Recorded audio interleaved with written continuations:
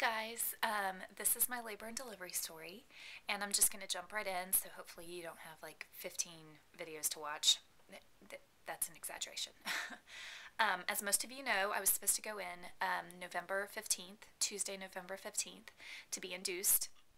They said that if I didn't get a call by 5 a.m. to call them at 5. So my alarm went off at 5. I called the charge nurse. She said that she did not have a room for me, but to call back at 6:30.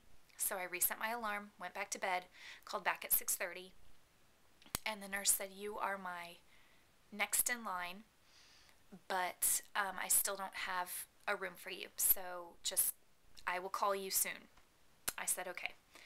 So we took the girls to school, we waited around. It was really hard because I wasn't supposed to eat anything and only have clear liquids. So it's not like we could go sit at a coffee shop or, it was just really kind of awkward.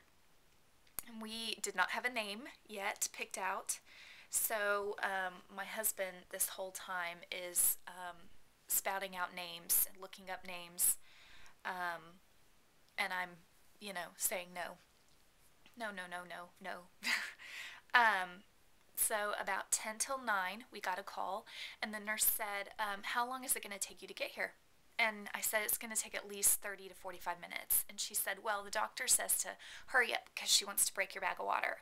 And my first thought was, no Pitocin. I was so excited. I thought, yay, she's just going to break my water, and I don't have to have Pitocin. That's what went through my head.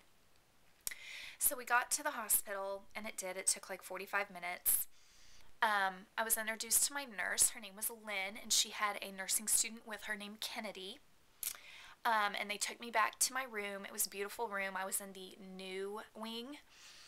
So, state of the art, flat screen TV. It was beautiful. I got undressed, got in my robe. They got me hooked up onto the monitors. And she said, "Well, how long have you been in labor?" And I said, "What do you mean?" She goes, "You're contracting every 2 to 3 minutes." And I don't know if it was my anxiety, my nervousness or of the day, I was having a baby today, but I could not feel these contractions, which was so funny because I've been feeling them since 30 weeks or before. So she checked me. I was still 3 to 3.5 centimeters, so no change there. And they went ahead and started an IV. Kennedy started it, the nursing student. I didn't feel a thing. It was perfectly placed. I could move my hand around. She did a great job. They started Pitocin and broke my water. There was about 15 to 20 minutes in between. But they started Pitocin at 10:30. So, and basically contractions started right away. We started bantering back and forth, with the nurse. My husband, my mom, and my mother-in-law were in the room with me. And I should tell you that my mom wanted to be there for the birth, and my mother-in-law did not. She just wanted to be there for moral support beforehand. So I was telling Lynn, I said, I'm going to try to go natural. And so if I tell you it's close, right? It's close. I want you to, and it's not, I want you to sugarcoat it. And she said, "Well, I like to tell my mommies the truth, but okay, if you're asking me to sugarcoat it, I will do my best." And I said, "Great." I mean, she was awesome. She was awesome. I also, she was just sitting there, and I said, is "You're just sitting here?" And she goes, "Oh, well, a baby on Pitocin, we are monitoring you till you have this baby." She said, "We will be in this room until you have this baby." And I said, "Oh, okay." I had no idea that a nurse had to be with you, at least in this particular hospital. A nurse had to be with you the entire time. So we were laughing, and we're still looking up boy names. And the contractions began to intensify, and they are different from when I went into natural labor. This is my first time, my third child, my first time being induced. With my other two children, the contractions had a slow rise. They came to the top, they hung out, and a slow descent. These seemed to just shoot up to the top, stick there, and then a slow descent. And that was really killing me. Like, it just went straight to very, very painful.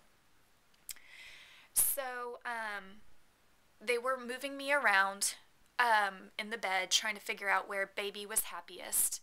Um, but I wasn't really comfortable laying in the bed. I felt like the contractions probably hurt worse laying in the bed. So I asked if I could go to the bathroom, which got me out of the bed. And then when I came back, I said, "Can I just sit on the edge?" Or so I sat on the edge for a while, and then I asked if I could lean over the bed. So we raised it up to the very top, and I kind of leaned over and swayed over the side of the bed. So at noon, so we've been doing this for an hour and a half. At noon, the doctor came in, and she asked if I wanted to be checked, and I said no, I don't want to be checked. I just knew that if I hadn't changed, I was going to lose it. So she she said, "Well, how are you feeling?" And I said, "Well, I feel pressure." And she said, "Well, where do you feel the pressure?" And I said, "I feel it vaginally." And she said, "Well, when you start to feel it rectally, like you have to have a bowel movement, that's when it's time." And I said, "Okay." And I asked her, I said, "Do you want to make a call of when this baby's going to be born?" And she said, she looked at the clock, and meanwhile, it's noon, okay? She looked at the clock and she was like, "I'm going to say 4." And I about lost it. I said, "Well, would you change your answer if I told you that both my kids were born within 9 minutes of each other at about 2:45 in the afternoon?" And she went, "Oh, that kind of changes things." But she didn't give me another. She didn't give me another time. So she leaves, and Lynn and Kennedy, a nurse comes in. Her name is Kim. I'm introduced to her. And Lynn and Kennedy, Lynn tells me they're going to go for their 30-minute lunch and they'll be right back. And Kim is going to watch me. Kim also has another mommy, so she is trying to watch both of us. Since I'm in a state-of-the-art room, she is able to pull up her mommy and me on the same monitor and watch us both, which was incredible. So Lynn and Kennedy leave, and that's about the time, all hell breaks loose. Hold on, let me check my time. And I'm going to stop right there and start a part 2. So I'll be right back.